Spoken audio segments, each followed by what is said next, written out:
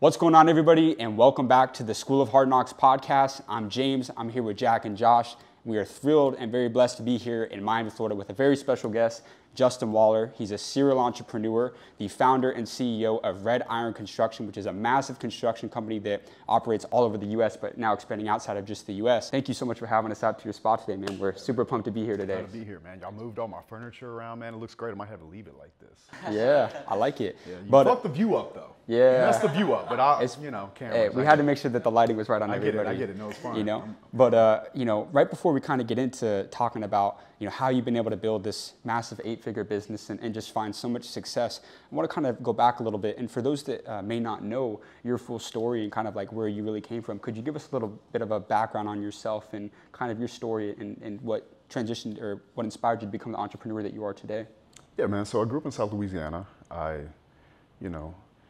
Like a lot of people, I don't think it's very uncommon. And that's kind of why I don't like to talk about like growing up a whole lot, is because it's like everybody was poor, and no different for me, man.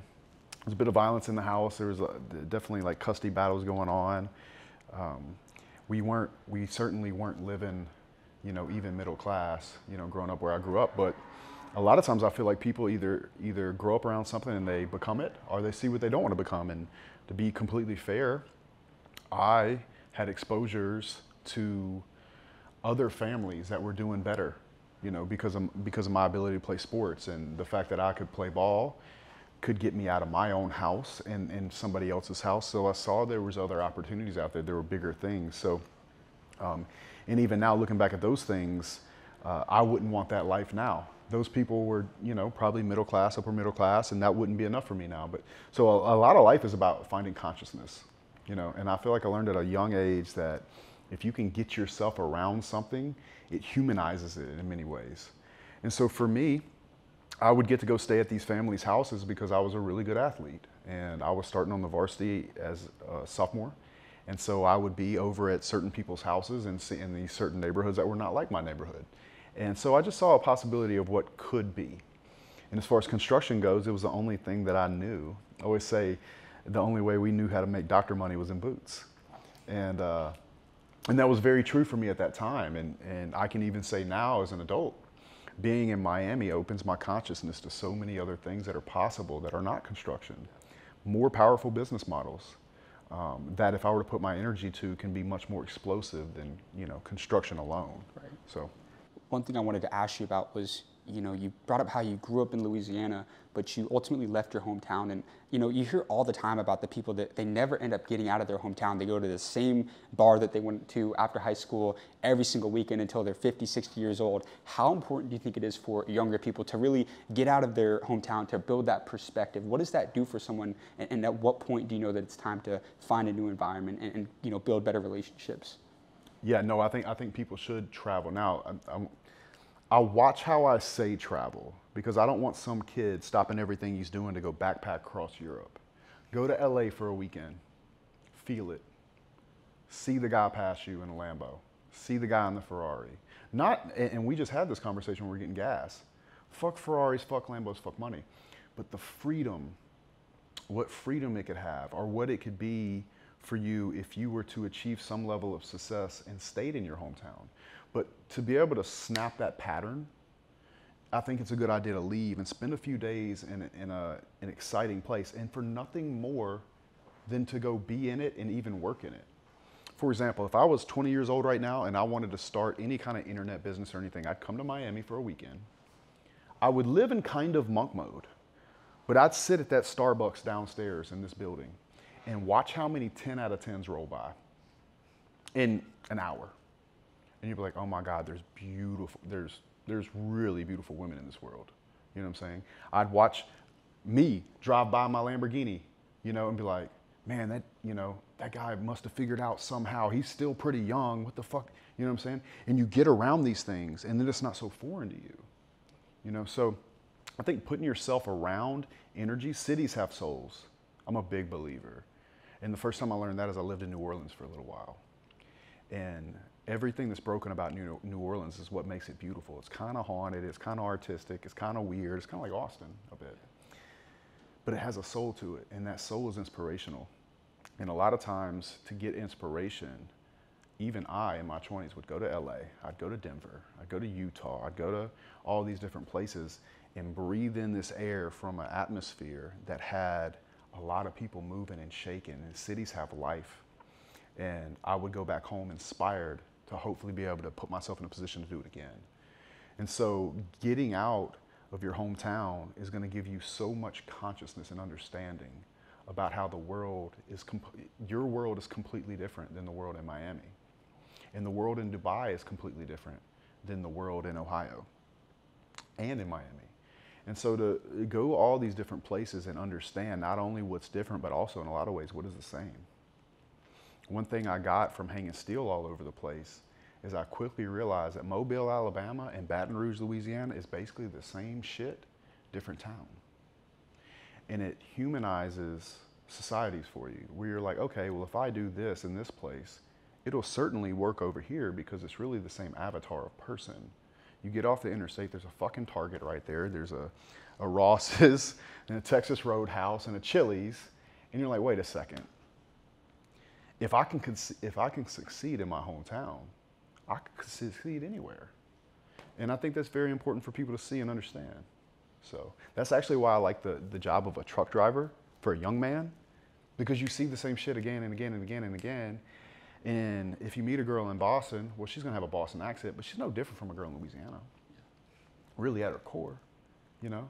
She's still got live, laugh, love in her bathroom. You know what I'm saying? Yeah, she does. Yeah, she does. I'll tell you a funny story. I was in Odessa, Ukraine, and I met this young lady, and we decided to go home for Bible study because I'm a man of God. And I walk in her bathroom to take a piss, and I looked at the wall and it said live, laugh, love on it. I'm like, this girl doesn't even speak English, bro. And she's like, she doesn't speak English because it was a Google Translate. And I'm just like, people are the same. Yeah. This is not me making fun of women. Right. Like, people are the same in a lot of ways. It's patternistic because what's the same is the TV, the social media is the same. The messaging that is out there is the same. Yeah. And so once you understand that, I think in a lot of ways it can give you the ability to realize that if you have any kind of sort of pattern recognition, you can do humongous things with your life. Because for me, when you ask me like where are we hang steel, and I told you I don't give a fuck where it is. You put steel on the moon, I'll call Elon to move the cranes up there. I don't give a fuck. Because I'm gonna show up my guys, we're gonna put that steel up the same way no matter where it is. And there's gonna be a fucking Red Roof Inn down the road or a Holiday Inn or whatever. And the guys are gonna stay in the hotel, we're gonna do per diem the same, we're gonna do the job the same, and we're gonna win. So I don't give a fuck where it is. Put the building anywhere. And I think that once people get a certain competency, they'll understand that they could be stripped butt naked and put in any city in America and make money. And it wouldn't matter. And so driving around to other places or visiting other places, I think really puts that in perspective for you, especially as a young guy. Yeah, I think it's really cool. Like we have, a mentor as well that's told us that he tells young guys all the time, go work valet and talk to the rich people. Like they're not too different from you. They're literally the same people. Bro, zero different. Exactly. Zero different. I got a lot of beef on Barstool Sports because I was talking shit about cooking. And they really made me out to look like a douchebag. Thanks, Barstool. I'm glad they did it. But the truth is, man, it's just because I got a bunch of shit going on. But I used to go to the grocery store all the time. I used to pre-cook my meals. And to be quite honest with you, if I don't know what I want to eat, I'll just go get a rotisserie. It's the best deal in food. It's what, $5, $8, something like that. Get one of those mix-up salads, toss that bitch in a bowl, stir it up, little Caesar, throw some chicken on it, and then eat the rest. And I'll do it just like the rest of you guys watching a fucking YouTube video about something I'm trying to understand, right? We're not that different. We're really not, man. And I think people get that out of whack. A lot of times, people assume because somebody made money, they turned into a bad person or they're different. That couldn't be further from the truth. The more people I've met with money, I come to find out that you know what they really are? They're just really hardworking people that wouldn't quit, that were persistent, and they were able to create relationships with other people to work in tandem to reach their goals. A lot of times the rich people are some of the kindest people out there. They've been through the most. They're the most relentless, and they don't need to hurt anybody to make money because they have a skill set that allows them to do it. And they don't need to be rude to you because they knew how many times they got punched in the face on the way up, myself included. Yeah, sometimes being successful is very humbling. You know, you realize, okay, man, I got punched in the face this many times, and that's how many times it took me to make it. You know, so I have a certain reverence about making sure that I don't come across as thinking money is important, because money is just a tool. And it's just something that goes up on the scoreboard when you add value to the world. But I don't think I would be, how do I say this correctly? I don't think if I were giving somebody advice, I would tell them, before you judge somebody that has money, sit down and spend some time with them, see how they treat a waiter. Ask them if they've ever failed, and you'll see a vulnerability come out of them that you wouldn't expect. I think that's something we've even noticed with our channel. Is we started this channel from the ground up, where we would just go to hot spots in cities, the finance district, the tech district, trying to interview different people. And we get rejected a lot. But what we noticed is that the people that were most likely to say yes to us were people that were entrepreneurs. And I think that there's a certain amount of relatability there, to where they can see, like, hey, I was that guy, hustling the streets and going from yes to no, yes to no. And I think there's something there that they understand that everyone has to start somewhere. And I feel like there's a big misconception that a lot of successful people come from money, but in the reality, and I feel like a lot of the people we've met, that couldn't be farther from the truth. I feel like if anything, it's a lot of people who've come from a bad situation, realize they don't want to be in that same situation and have that situation for their kids. And they're like, I got to do something different. And they go against the grain and they start something. 1000%. And the thing about being successful, especially when you're young, is that when you're going against the grain, you're going to have that challenged time and time and time again. Every football season, you're going to get asked if you're going to do fantasy football. And every year when you say no, they're going to remind you what your business hasn't hit yet, or what it's not doing, or that you're no different from they are. And I think the reason that people get upset, and so I've had some people that have told me, oh, you must have changed, you must have changed. No, I haven't changed. Well, I have changed, but it's just my goals have changed, and who I'm trying to become has changed, and maybe that doesn't line up with who you used to know. A question I had for you is, you brought up on your way up, you got punched in the face a lot, right? Like when you were creating this company. Yeah, I lost a lot of money a bunch of times. Sure did. But regardless, you were able to build a massive 8-figure business. And you talked about how, you had steel drop, you had guys that got cut open, you had trucks that had been stolen. Failure is very common in entrepreneurship. But for those entrepreneurs, maybe they're starting out and they're starting to face some adversity, those initial setbacks. What's your advice to them, somebody going through the storm right now? How have you been able to overcome those setbacks and really get through the trials and tribulations that you face as an entrepreneur and still prosper, to find a lot of success in business? Well, one thing I would tell any young man or any person that is in a business and going through trials and tribulations, every time you get hit in the face, just know your competition is getting hit in the face also. Who's going to quit first? There was a moment, I was the youngest board member on the Metal Building Contractors Erectors Association. And I'm sitting down in this conference room. It's like one of these big U-shaped tables we're voting on shit. And I'm looking around at the people in the room, and I said, I'm the youngest guy in here by like 25 years. All I have to do is take whatever ass whooping I got coming to me so I can learn how to do this right, and I'm gonna fucking smoke it. You know what I'm saying? Yeah. And I've known so many guys that have started in the steel business and left, or left me to go start their own company and came back. And to me, it's not because I'm this fucking genius. It's really just because I understood how to get the systems in place, dodge the punches, take the punches, get up and do it anyway. And I never ran away from it. If I went bankrupt tomorrow, I would literally be hanging steel again in 6 weeks. I would bankrupt that business, take my L, and go do the exact same thing. And I've said this on podcasts. Like I said before, you could strip me down butt naked and blindfold me and drop me in any city in America. I'd be hanging still in 6 weeks. And nobody can take that away from me. It doesn't matter. You could put me in another country, I'd be hanging still. Wouldn't matter. So sometimes you just have to take enough punches to understand that other people are going to quit. And if you have that in your mind and you think to yourself, man, I'm taking this right now, but somebody else is quitting or is going to quit, and then it's all mine. Fuck them. I wanted to kind of ask one follow-up to that, because you brought up that you could take everything from you, right? But you would still find a way to manage and go build still, even if your current company was taken from you. But in entrepreneurship today, everybody's trying to diversify their industry and go and do a bunch of different things, right? How important has that focus on this one industry been for you throughout your career? And how important is it to double down and get really good and master that one skill set as a business owner? I think it's one of the most important things you can do is pick one thing and stick with it. There's a couple of reasons why. The first reason is if you have 5 seeds planted, you only have so much water. And look at the water as the energy inside of you as a person to put into it.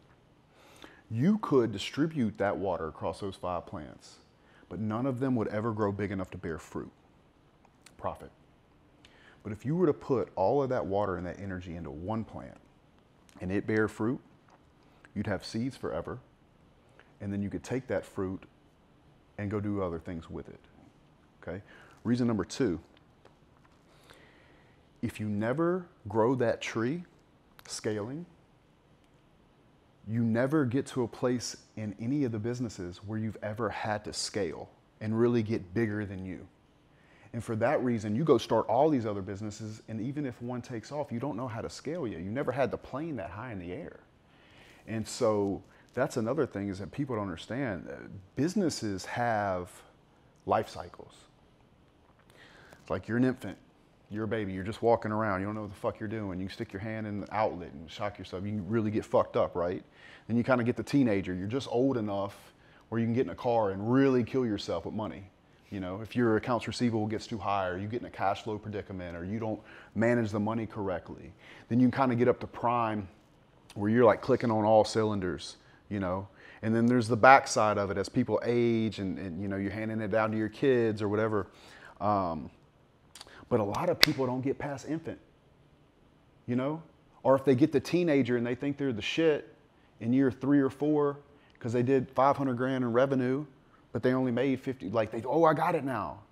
And then they go start all these other things before they grew that one business to where it really would bear them some fruit. And I think that sometimes serial entrepreneurship gets glamorized. But really, for the 99.9% of people, get that one business where you're dominating and your life is set up. Then you can fuck around and do some other businesses. Because now you're flying 2 planes and you never learned how to fly the first one. So for you, steel was the thing coming out of school, pretty much that's what you're going into, and eventually led you to create a successful construction company. But for the average 18-year-old or even 22-year-old coming out of college, which would love to hear your thoughts on like the college system and the education system there, but just for the 18 or 22-year-old coming out of school, they don't know what they want to do. What would be your advice for them on starting their career to get to where there's someone like you who owns a successful business company, they're taking care of themselves, they're in good shape, that sort of thing? Yeah, so I would first pay attention to the business model, right? And I'm assuming that you're asking from an entrepreneurial aspect, yes. Possibly, yeah. So obviously I tell guys all day, every day, join the real world. Because in the real world, you're gonna have a professor that has that business doing that job that day. There's 18 wealth creation models. And what I like about most of them is that they're reoccurring.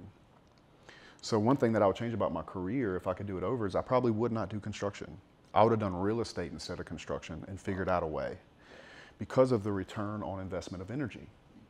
And that's what's so great about the real world is that a guy can go in there, he can learn copyright, and he gets 10 people on retainer while it's still stacking. So this money is just coming in and coming in and coming in. Construction, build a building, make 50 grand, cool, but it's on to the next building. You're always hunting.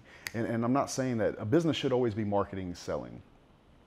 But many times when you're in a position where the transaction is once and it's not reoccurring, then you find yourself in this game of hunting all the time and just trying to keep your head above the water. And what I like about the real world, it offers a bunch of models that allow you not to have to do that. So you can build up an agency and really get some big cash flow coming to you. Whereas when I was doing metal building starting out, I'd build a metal building in somebody's backyard, make $2,000 or $3,000 maybe. But then I had to follow with 400 other people that were tire kicking and doing all these other things. What if I could have sold that same person a product and they were still paying me today? What would that look like? It would look substantially different. And so what I would tell a young man coming out of school is pay attention to the business model. And then once you choose your industry, take a look at a guy 20 years ahead of you. Look at their life. Look at how they spend their day. Ask yourself, do I want this person's life? And don't make the mistake of assuming that you're special, because you're not fucking special. Look at his life, say, no matter how hard I try, that's what my life's gonna be. Do I want this life? And if the answer is yes, do it. And if it's not, find something else to do. That's amazing. I couldn't agree more. Is because at the end of the day, the life cycle is probably going to be the same. And something that I've seen that you do is you started out in construction. That's where you built the majority of your wealth. And now you've started to diversify. You started to get into things like real estate. And I'm just curious, for someone who's starting to see some success, is there a certain point where you feel like people should start to diversify? Or do you feel like they should just keep hammering down on what they're already doing? Well, in regards to real estate, I think real estate's for everybody. And the reason I think real estate is for everybody is if you really pay attention, learning how to underwrite a deal, learning net operating income, learning cash on cash return, internal rate of return, all these things. If you just pay attention and learn it, I think it's going to be valuable to anybody. And the reason I like real estate so much, we bought 300 doors this year. I've closed on 4 trailer parks this month.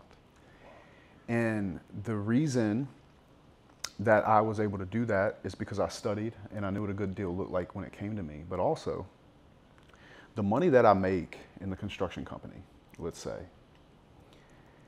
when I do cost segregation studies in real estate, if I surpass my cash flow and the amount that I'm able to depreciate on these properties, means I don't pay any tax on them, I can take whatever's left and shove it against my construction income.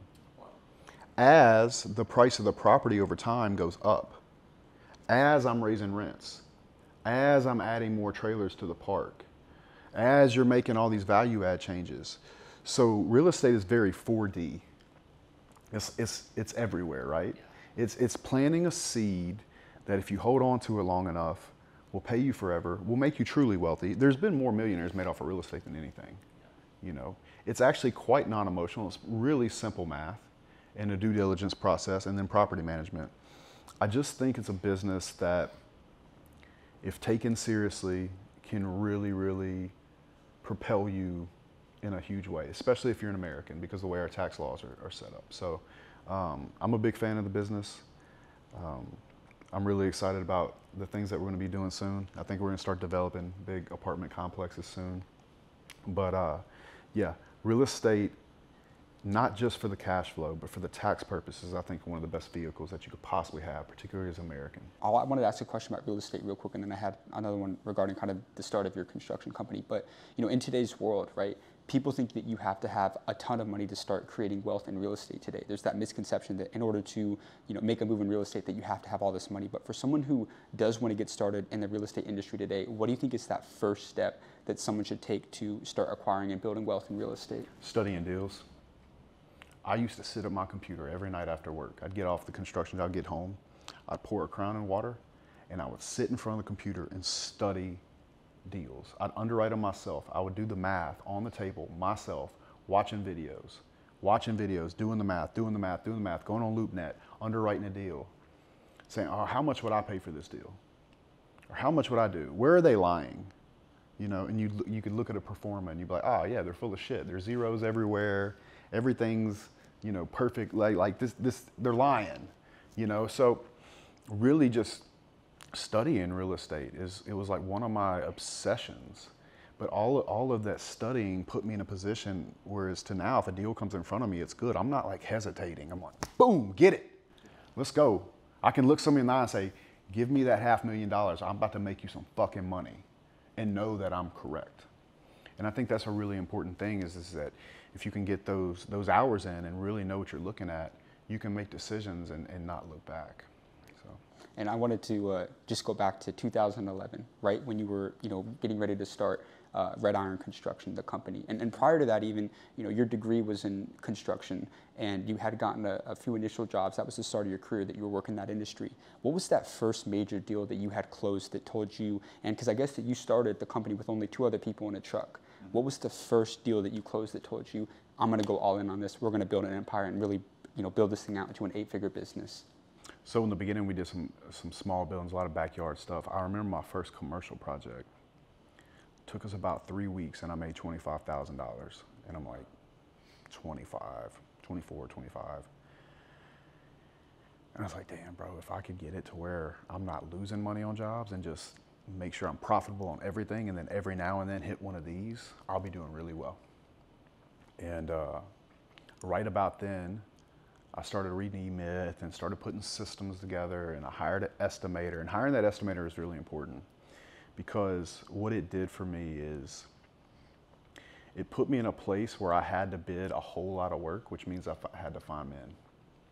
And then we had to grow, and then I had to create schedules, and then we had to have project managers. So I shoved myself into it growing. And we definitely had our bumps. We still have growing bumps. We still have blocks where we're trying to grow, and we're like, how do we figure out how to do this? So those things are always happening. But for me, it was probably when I made 25 grand in a very short period of time. And then I did a roof, and I think I made like 50, 60 grand in like some stupid, like 2 weeks. Yeah. And I'm like, oh shit, these roofs are good. Need more roofs, So yeah, it was just a lot of money at an early age. Thank God I didn't figure it out, that I got beat up a little bit. I think sometimes I see guys on the internet and they'll start a business, and I'm like, man, that was a really good business model. And then they go to start something else, and I'm like, that's not the same business, buddy, and you got rich in 1 year. That might be trouble. I think it creates this bubble, right? I see these young guys, because they make a fuck ton of money doing something. And then they go to start something like a fund, something serious, like the SEC is involved, right? And I'm like, oh, dude, that's not having a podcast. That's different. Now you're getting into some like legitimate adult shit. Now, I'm not saying these online businesses aren't real businesses. I just think that sometimes people can step on the right business and it blow them up, and it makes them think they're a better entrepreneur than they are. So that's something that I'm always terrified when I start a new business. Because the most dangerous thing in business is what you don't know. It scares the fuck out of me. You know what I'm saying? So for me, it's like, where's that blind spot? Because you have it. Everybody has blind spots. I mean, Bezos has blind spots. Everybody does. So I think it's just really important to know that. And no matter what you do, go find some people that know about your blind spots, because more than likely, they've already had their leg blown off, and you don't necessarily have to. So. Yeah, I want to touch on that. Like, people have blind spots, especially entrepreneurs, the figurehead of a company, they have blind spots. What do you look for specifically in people that says, I got to bring that person onto my team to help you with those blind spots? Perfect. So you got to start with the first thing is they need to know that they're safe to give you their opinion. You have to make people feel safe enough and feel valued enough to actually say what they think. If not, you're going to be around a bunch of people that are just going to tell you yes no matter what you do. And that's actually quite a dangerous place to be. Because, number one, they either don't care, or you've created a scenario where they don't feel safe to tell you what they think will be the best thing for the business. So I think what's really important for me, what I often try to do, is hear everybody's opinion. And they need to feel heard. It's your job to call the play. Also, if they feel like if they've been heard, even if you don't do what they want to do, at least they know their opinion is valued enough to be able to bring it to the table again. The last thing you want is a bunch of people in a boat rowing and one person being like this. And the way you can know you failed at that is if a system or something in the business fails and somebody says to you, like, kind of just out of left field, I knew that wasn't going to work. bro, I'll fire somebody over that shit. Wow. Because I've given you ground to stand on. Yeah. Speak up. So culture is way more important than I think people understand. You know, we like to talk about strategy and things like that, right? Build all the strategy you want. If the infantry doesn't want to fight for you, then what the fuck is the strategy good for? They don't care. You know, so it's really important to create an atmosphere where people feel safe to give their opinion, they feel heard, and they feel valued. And I'll tell you another thing I love to do, any chance I get is if somebody brings something up and I like it more than what I originally said, I very much make a point to say, no, what, you're right. No, you're right on this, I'm not. That way, other people see me say that. I'm not right all the time, and I don't need to be right. I need to win. And that's what I tell the team. I said, look, listen, I don't need to be right about everything. I need us to win as a unit. And if we can get there, then we can really, really do some things. Well, that's going to start with getting some walls down, getting some trust in place where people can actually say what they think. I heard earlier you mentioned that you had read E-Myth, which is a pivotal part of like implementing processes in businesses. I've actually heard on a previous podcast that you've done, you read Rich Dad Poor Dad. So I just want to ask, like, what are your top book recommendations for not only entrepreneurs, but just people out there trying to better themselves in business and life? Yeah. Cool. So for entrepreneurs, I'd read every one of Patrick Lencioni's books. Wow. Yeah. So Death by Meeting, what was the 5 Roles of a CEO, Getting Naked, The Ideal Team Player. I've read all these books. So I would do that. And then for just, I guess, life in general, that's a tough one, man. Because most of the books I've read are business books. Mm-hmm. So I guess you could go read some of Tony Robbins' stuff. And then if you want to, you can go jump around at a conference. Yeah. So I don't know. Yeah. And I was going to kind of ask you, so when you originally started your company, it was just you and 2 other people. But for any business owner out there, a lot of people, they tend to be that solopreneur early on. They want to wear all these hats and do all these things. But it seems like you got really good at delegating and bringing the right people in. So I wanted to first ask, how important was the skill of learning how to delegate, various tasks and bringing people in? And also for someone who's initially first starting that business, you as the business owner, as the CEO, you're kind of more the visionary. Who are those people that people should look to bring in early on to help them grow that company to the scale of employees and revenue and everything? Like, who are the people that you look to bring in, and how important was it learning to delegate? All right. Well, learning to delegate is very, very important. Allowing yourself to delegate is even more important. Depending on who you are, as far as your personality type or whatever, one thing I would tell you is that you don't want to hire another you. A lot of people will start a business with a friend and they're exactly the same person. And so they both want to do the same thing.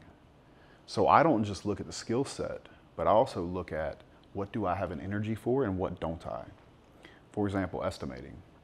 I'm really good at estimating. I hate going through the specs. I hate going through the drawings because these big documents, right? They're long, they're very legal, they're very technical. So hiring an estimator for me, when I enjoyed driving around, going to the jobs, making sure all the equipment was there, making the subcontractor meetings, and having him stay back and go through those plans all day in the air conditioner, he loved it. Whereas I didn't, because I don't like sitting still. I like to go. I'm a go person. But for that particular position, it's best that it's a very detail-oriented person, almost an engineer's mind, maybe not even that social. So my main job, and any business owner's main job, is to set themselves up to be graceful, or set their people up to be graceful. But that's also including yourself. So I took a step back and I said, does Justin need to be estimating? No. Because either he won't do it or he'll skip shit. And for that reason, I fired myself from that role. And so knowing yourself is very, very important, but identifying the type of person, whether it be personality type or the type, or you can quite tell that their personality lines up, like an outgoing person would do sales. But I would never ask the guy that keeps our books to do sales. He's very introverted. And he's very like this, which is perfect for accounting. So you really need to look at the individual on your team or that you want to bring in, or you need to think about the position itself and be like, what type of person would do good in this role? What type of person that if I hired, they would be successful? Because your job as the owner is to set them up to be graceful. And you should never ask anybody to go against what they're naturally inclined to do, including yourself. So I'd never hire anybody that was exactly like me. unless I wanted to completely exit. And I would never put myself in a position to have a job that I've given to myself that I am not set up to be graceful for. So I think that's one thing to think about for sure when scaling. So when you were first getting those couple of jobs in and you were noticing, I really like doing this, I'm not really a big fan of, what were some of those levers that you had to pull in order to go from 6 figures to 7 figures and eventually 8 figures? So for us, it really got to about finding people to bid work to. So I set up this system that's kind of slick. I looked really big on paper really early. What I did is I got a mentor. He sent me his proposal template. And so I took his proposal template, wiped his name off it, put my name on it, but it was legit. It's like 5 pages. It looks like a huge steel erection company. I did that, and then I hired somebody to make me a pre-qualification packet, which was really just a packet talking about our safety and all this other shit. But bro, we had like 4 guys. Then I'm like, okay, well, where are all these big GCs at? So I can leave the backyard building and go work in commercial work and do a 100,000 square foot building, a big one. Well, the architects invite the contractors to bid, and they had this form, and I knew about this. It's called a pre-job walk form. So I hired a girl. She would call the architect's office, say, hey, I'm with blah, blah, blah, Red Iron Construction. I was just looking for the pre-job walk form so I can, send my bid out to the contractors, and they would send it. And so at that time, we might have had 2 general contractors, telling us or sending us requests for quotes. And what we would do is, let's say there was 10 general contractors bidding a job, school job, let's say, and only 1 invited us. I didn't give a fuck. I sent it to all 10 of them. And so on bid day, they get this bid, it's very formal looking. We get pre-qualification package. I have a template email. Hey, I know bid day is crazy. Just wanted to send you our quote on this job. Best of luck today. What would end up happening is either I would win the job somehow, or they didn't win the job, but I was now on their bidders list. So it got to this point where I had all these general contractors asking me to bid work. So I had to double down. When I first hired my estimator, he was part-time. So I had to make him full-time. Now we're getting all these bids in. And so we set up what's called a bid schedule, got all that stuff, and we just got to a point where we're just spitting out 5, 6 bids a week, just fucking, bidding like $20 million worth of work, and we won $2, $3 million worth of that work. And I'm like 26, And yeah, man, and we just beat the ground for contractors. We got on Construct Connect and maybe iSquareFoot and all these things, and found out where all these GCs were, and just started unsolicited bidding them. Like I didn't give a fuck whether they'd get mad at me for bidding the job or not. Give a fuck. Like I sent it to them, and they're like, well, they didn't have to send it. Like fucking, So that's how we really started to kind of grow. Is we started getting a lot of attention from people. And we started putting buildings up, and I made sure my sign was out. I made sure I took photos. I made sure I blasted it on social media. I did everything. But honestly, that particular trick is, I think, what did it. Wow. And you hear all the time about the power of habit and how that leads to success in some of the most renowned and successful entrepreneurs out there. And I've heard you talk about how, you'll spend, like an hour to 2 hours a day, by yourself driving around just to allow yourself to think, what would you, and you're very serious about like your fitness as well in the gym, and that's become a very, common habit of yours. What would you say are the top 3 biggest wealth building habits that you've seen that have led to your success and that you would recommend to someone? So for someone watching this, they want to, get really serious. Maybe they don't have a routine or their habits in order. What are the most important wealth creating habits that you found that have led to your success? Well, first, like you said, the gym. I'm a gym rat at heart. I'm in love with that place. It's church to me. 2, those drives are very impactful, especially early in the morning. I always say that if you're going to meet God, he's up at 4 a.m. And I'm not telling people to wake up at 4 a.m. And I'm not stating that I still wake up every morning at 4 a.m. I'm not fucking David Goggins. I will say that if you're going to be able to hear God speak, it's when your world is so quiet, you can hear the voice inside your head. And that is very impactful, because a lot of times in life and business, you know what you're supposed to do. You have to just make it quiet enough around you that you can hear it. And once you hear it, it's hard to ignore. So that, I think, is a really good thing to do, is spending time. And look, sometimes it's not even at 4 in the morning. Sometimes it's in my truck going down some back roads, sipping on some whiskey, listening to Aldean. It's Jesus to me, you know?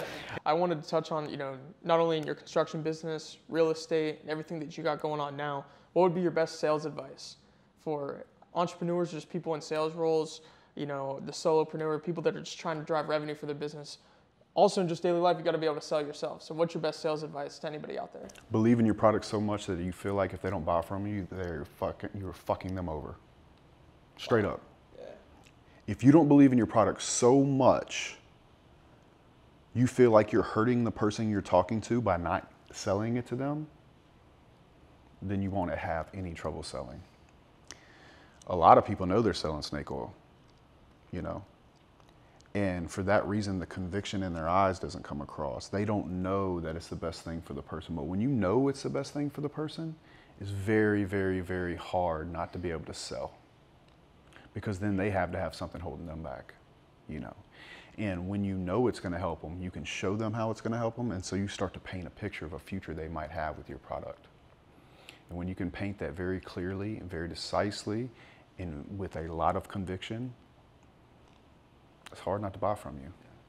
You brought up believing in your product, and it seems like you've definitely found your winning product. But for people out there that maybe they're in e-commerce, regardless of the industry that they're in, what advice would you give to someone trying to find that winning product that can eventually help them sell for millions of dollars? And let me say it this way. The steel and the construction industry is very competitive, right? There's thousands of construction companies out there.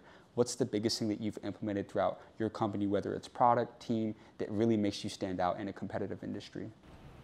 Well, I think the crazy thing about construction is, like, on the first sell, it's always going to be conviction. It's looking them dead in the eyes and be like, listen, bro, I'm going to hit your fucking schedule. I'm going to work with other subs. You need us. Conviction. From there, I think you get the repeat business by doing the right thing on the job, because construction is not an easy industry.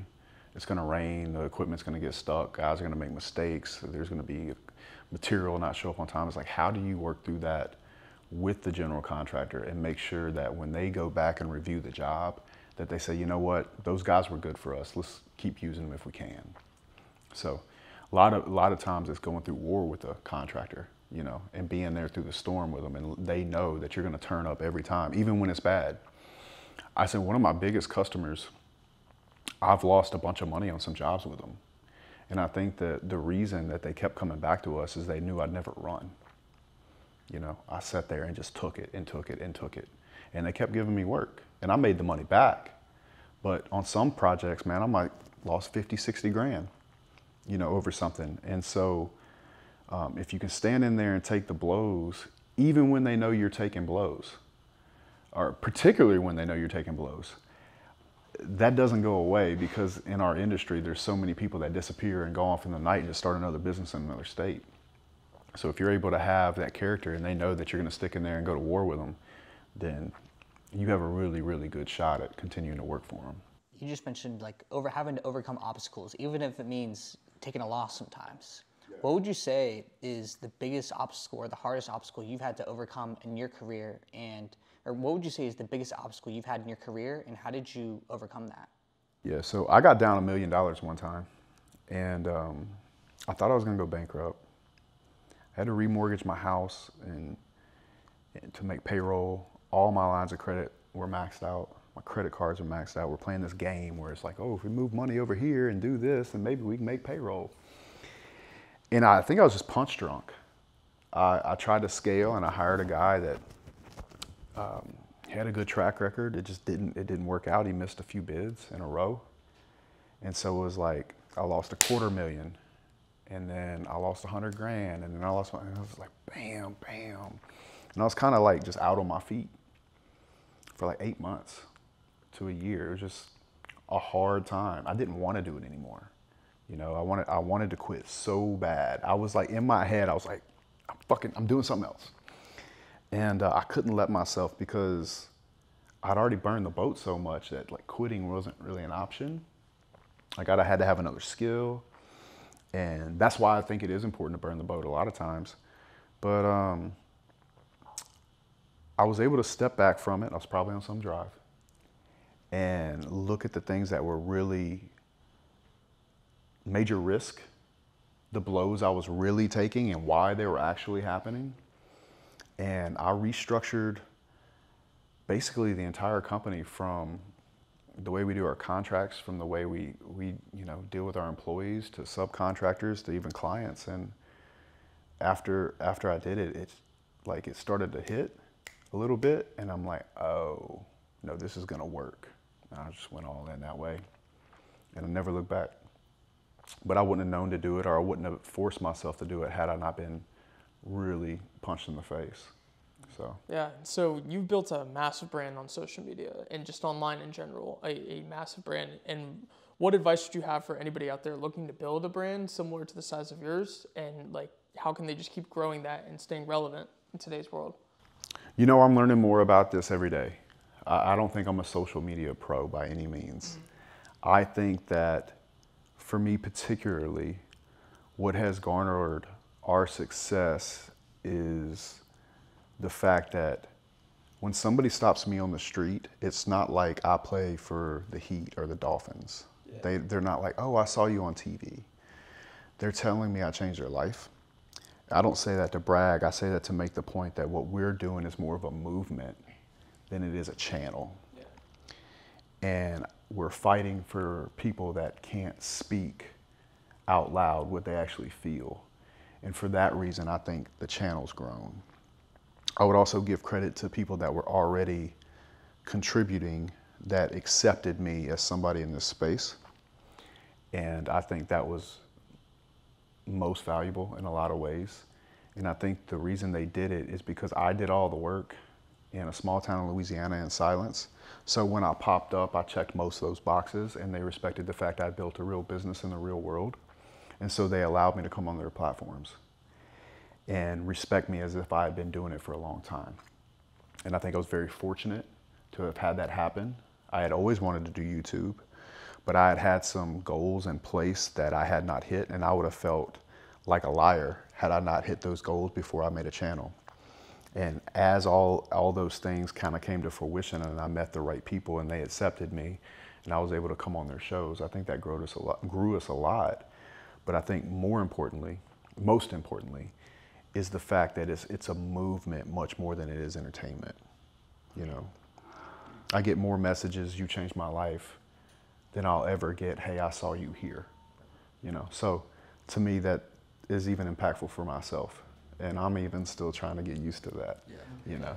You talk about changing lives, right? And a big component of that is taking a look back at yourself and seeing how you can create the best version of yourself and self-improve. And for anybody out there who's watching this, they may not be happy with where they're at. They're working a job that they despise, or they're out of shape. They want to get really serious about getting their life on track and becoming successful. What is your best self-improvement advice for everybody out there watching this? Bro, I'm not even happy. No matter what I do, I still have that voice in my head and be like, well, you could have done it like this, or you could do this, or you didn't do this, you know? No matter what you do. And so it was the third point that I was going to bring up earlier just hit me. Yeah. And this is very important. Guard the gates of your mind. And feed your mind the things that you want to be. If you were to go on my YouTube right now, my private one, like just the one for Justin to watch videos, you would find no entertainment. Every video in there would be about making money. It'd be about real estate. It'd be about interest rates. It'd be about history. It'd be about geopolitics. You have to guard the gates of your mind. Any young man or woman watching this right now, I challenge you, go open your YouTube and Instagram feed. Look at what's hitting your feed. And if it's not about the life that you dream of having or how to get there, then you need to change everything that you're searching. And like as an exercise, you should sit down and say, not interested, not interested, not interested, and then go start looking up real estate videos, go start looking up how to make money, go start looking up how the banking system works, because it'll start feeding your mind the things that you need to believe, number one, it's possible. And then number two, the more that you understand about it, the less scary it is. You know what fear really is when you're a little boy and you're scared the boogeyman's in the closet? It's because you don't know. If you were to flip that light on, you'd be like, fucking, I ain't scared of that. It's a towel. You know what I'm saying? You know, it's a fucking towel. So flip the light on for yourself and go and control and guard the gates of your mind, which is going to be in a lot of ways that feed. And if that feed is feeding your mind the education you need to get confident, all of a sudden you realize the light flips on, and then you just start buying properties, or you start a business, or you know what you need to do. But guarding the gates of your mind is one of the most important things you can do, and that's why I say watch the friends you're around. And my dad would come to me. My dad's a wonderful man, but he used to indirectly, just out of his own fear, try to get me to slow down. He's from North Mississippi, Oxford. Well, son, don't you think you just want to like kind of calm down a little bit? It could, you know, you could get too big and then you could lose it all. Dad, I love you. No. More jobs. You know, it's like let's go. You know? And so like you really have to watch what people start saying to you, and they'll do it subtly. I always say suppression is wrapped in love. Let's say you're trying to get in shape. You're at Thanksgiving. Aunt Sally's like, well, don't you want to eat my banana pudding, baby? I made it just for you. Aunt Sally, I love you. But no, ma'am, I don't. And you should take a lot of pride in that, because people are going to try to slow your progress down, even if they're not doing it from a vindictive place. Because it's very threatening to sit in inaction and watch somebody that's close to you go live the life that they want to live, because it shines a spotlight on all of the things that you've not accomplished in your life. It's scary for people. It doesn't mean they hate you. It doesn't mean they want to pull you down. They have to sit in that. And so it's very important to realize it and understand it and be kind to them and love them anyway. But in the nicest way you can, tell them to fuck off. Yeah. I love the point you brought up about guarding your mind. I mean, like, a lot of times, you know, there's a lot of books out there like Psycho-Cybernetics, Think and Grow Rich. They always talk about the power of positive thinking. What are some of those things, you know, your content can be very life-changing for people. And so I want to flip on the contrary and say, for those people out there that might be in a dangerous place, like, what are the most dangerous places that they could be in for somebody that could really use your content? What are those things and those situations that people need to recognize that they're heading down this path in this direction, that they need to go find some content like yours, or just change their habits, get on the right path? I think they already know.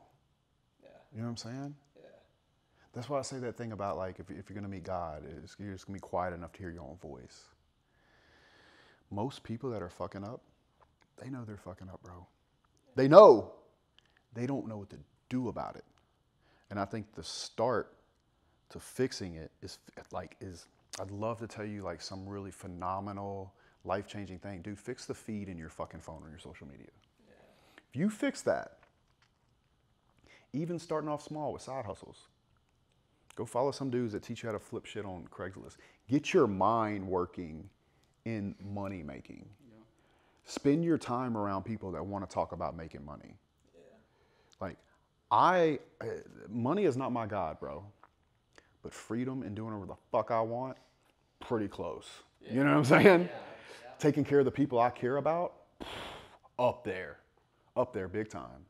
A lot of times when I go do nice shit or do vacations, I bring a bunch of people with me. I'm not even doing it for me. I don't give a fuck. I'm working anyway. I'm sitting right here on this thing, and I'm just sitting back and like, they're having fun. Sweet. It makes me happy. More work. Because I want to do it again. And again, and again, and again. I'm like, y'all motherfuckers thought that was cool? Wait till the next trip, you know? And I'm just constantly wanting to level it up for people I love. Dude, I don't give a fuck.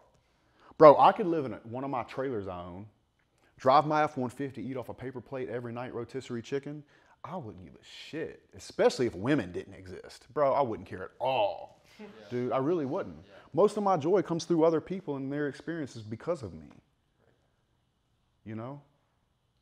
Like, bro, fuck that Lamborghini. The other day, I went to light a cigar up in the Lamborghini, and my buddy was with me. He's like, bro, you're not going to smoke that in here. I was like, bro, fuck this car. George Jones. Get the fuck out of here, dude. Fuck that car. You know? Because I have real love in my life, man. I'm truly happy. You know? I'll give you another good example, man, is, you know when I knew that my life was really good, like really, and also that I was built to do this type of work online. I had this clip go really viral, very negative against me. It was the one with Lila Rose. And it got like 10 million views, and I wasn't even seeing it. It was Thomas that told me about it. He sent it to me, and I'm like, oh shit, I didn't even know it was like, I just talk like that. So I didn't think I was mad. I'm like, all right, cool, whatever. And then it got up to like 25 million. It's probably at 50 million or some crazy shit. And even now today, I'm not mad about it. I'm actually glad it happened. And the reason I'm glad that so many people thought that I was like triggered and crying at night was because it didn't bother me at all, you know? And I thought to myself, why doesn't this bother me that people think I'm like angry with her? Well, number one, I wasn't. I just thought she was annoying, you know, whatever. Obviously, they hadn't heard me talk before because I'll say all kinds of shit. And then number two is like, my life in real life is so fucking good that there is not shit somebody could say to me on the internet to make me not have a good day. You understand what I'm saying? Yeah. My real life is so fucking good, there is nothing that could ever come out on the internet that would ruin my day. And I was like, bro, like, I could do this forever, bro, because it just doesn't bother me. It really doesn't. And I think that's because I know that my real life is taken care of in such a way. I'm really happy with every day that I get to experience this ride. There's nothing that could ever be said to me on the internet that would fuck that up. Yeah. So, for young entrepreneurs out there, what's your best dating advice for them? They're starting to make some money. They're starting to build a business, you know, and they're starting to enjoy a little bit. You know, what is your best dating advice to young entrepreneurs in today's world? Yeah, well, for me, it was always about staying focused. Even when you make it, you need to stay focused. Women bet on horses, and they look out there and they say, okay, well, which one of these guys has their shit? And by the way, in defense to women, that's what they should do. This isn't a diss on women. Women look out there and they say, which one of these motherfuckers can I trust to give me a future? And I don't have a problem with that from women. So what you need to do is always be on task, always going. Because what happens is if you're going like this, women are just gonna jump in front of you and you're just gonna accidentally run over them, and either you want them or you don't. So women will identify the man that's working hard, that's got his shit together, that she feels like there's a future for, and she will pursue you. She will let it be known that she's interested. And then if you're interested in her, then maybe you go ahead and start dating the girl, do whatever you want. But I never chased women. I've always absorbed. When I was broke, I was absorbing women because I was jacked. And I was on the right path. They saw me, you know, let's say I slept with a girl. I get up at 4 a.m, she goes to reach over for me, I'm fucking gone. Like a cowboy, son. Boots, put these boots back on, hit this job again. Like, you know, and that makes you a hero to them. And they admire that, and people admire that. And so I've never been really big on game. I've never taken a course on game. Early when I started YouTube, I talked about frame a bit, but I really don't like talking about women so much. I really don't. But what I will say is that if you're the kind of guy that's got your shit together and you're on the mission, these women are not stupid. They know what kind of what a young man on a mission looks like. And if she doesn't see it, it's your job to make sure she fucking does. And then it'll be fine. Yeah. Yeah. I think I've seen in one of your videos before, somebody reached out via YouTube comment basically saying that they're young, they're a passionate entrepreneur. You know, they're probably at that stage where they're dishing the friends that aren't on that same path. And they reached out about saying, you know, I'm going to business meetings with my dad and I have a lot of anxiety, a lot of fear. And I loved your answer to that and would love to just hear you tell it. What advice would you give to young entrepreneurs that are getting in those rooms, trying to network with high value individuals and they have some sort of anxiety or fear? How can they get rid of that and basically provide value to that room? Yeah, so in a lot of cases, they won't be able to except one thing. And it's kind of a cool trick. So what I would do when I knew, I'll give you a great example. Remember when I said I was in that conference room with all those people on that board? Mm-hmm. You think I was fucking like saying my opinion? I'll shut the fuck up. Just shut the fuck up. bro. And if you're nervous, you don't have to talk about you. You know what an old rich guy likes to talk about more than anything? Himself. Yeah. Make him the fucking hero, bro. By the way, he deserves it. He's been in that game so much longer than me. I used to take those guys and have drinks with them and ask them about this and ask them about that. Bro, you think they didn't love talking about how they got rich hanging steel? And how they started off, they were a metal building hand, and then they started a business, and then it blew up, and now they're driving big King ranches everywhere, big bossing through Colorado. Man, all you have to do is pay attention, shut the fuck up, listen, that's why we have 2 ears, and ask questions, man, and ask the questions about them. Genuinely care about them as people. And you'll find yourself in a position where they want to help you. They want to help you. Something to kind of touch on, like the earlier topic about friends, is let's say someone's starting to consume that, self-improvement content, and they want to better themselves and create a different future for themselves. Maybe their friends are like, I don't think you can really do that. Or their friends aren't really on that same trajectory, and they're kind of still stuck in that poverty mindset. What advice would you give to that person looking to break out and make their own way to wealth? I would start spending time with people online that I respected and admired and want to be like. I used to watch all kinds of YouTube videos and just drive and be alone, because I would have rather be alone learning than out partying and drinking. That's it, man. And now there's so many online communities where you can truly have brotherhood and friendship with people, even if there's thousands of miles between you. So I would just really pay attention to the information I was taking in and get closer to other people online that were on that same path, and you don't have to feel so isolated. So that's what I would do. I kind of just wanted to add 2 more and then ending, and then if you guys have any more as well. But I wanted to ask you, a big thing that you talk about in chess is fitness. And I know we talked about it earlier, but really, how can someone's physical health correlate to their success in the financial world? How has that helped you in business, closing deals, earning that respect from older people? You talked about how you were part of this major national association, but you were the youngest person in there, right? And so really, how important is it to put that emphasis on physical health? And you've even said that you put more of an emphasis on physical than finance, or physical health than finance. I do, because your health is everything, right? And then on top of that, the more you're exercising and moving those cells around your body and really getting the blood flowing, the better you're gonna think. You're gonna have blood flowing to your brain, all parts of you can move, you can get around. Obviously, people are gonna respect you when you walk in the room. They're gonna see discipline. They're gonna probably think you're more intelligent. I don't think there's anything better than fitness. In fact, if I had to trade money for my body right now, I'd probably take my body, because what can I can go out and make more money with it. I can start another business with it. Broke guys get women, especially jacked broke guys. Bunch of chads. Bro, you can turn yourself into a chad too. I'm so tired of hearing that. People call me a giga chad. Yeah, I may be. But there's a version of me in South Louisiana that's 260 pounds, working in the plant, living in a trailer. So I think any person can create that reality in their life. And I think fitness is a great place to start, because it starts with trusting yourself to turn up every day. A lot of people let a business deal go because they don't trust themselves that they can do it. And it's not the skill set, it's the discipline to show up. So waking up, going to the gym, doing what you're supposed to do is a great way to begin to trust yourself and to value yourself and respect yourself for the hard work you've done. And it's one of very few things that if you work hard at, you get to carry with you, and everybody has to see it. I could walk in a place tomorrow, and if nobody knew who I was, they wouldn't know I was rich, but they know I was fucking jacked. So think about that.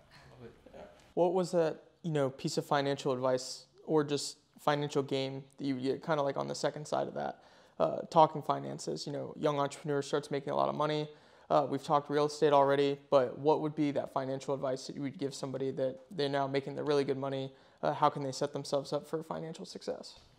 I would auto draft a large portion of it out of your account. I'd make yourself broke.